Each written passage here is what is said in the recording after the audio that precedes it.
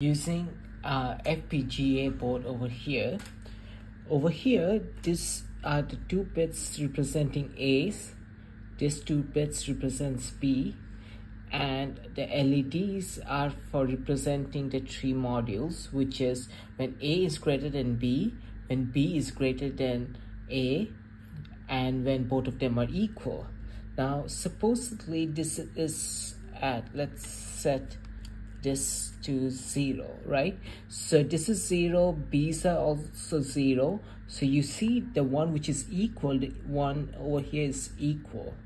This LED represents equal, so you would see this one is glowing. Now if I change it, you would see in this case is because A is greater than B.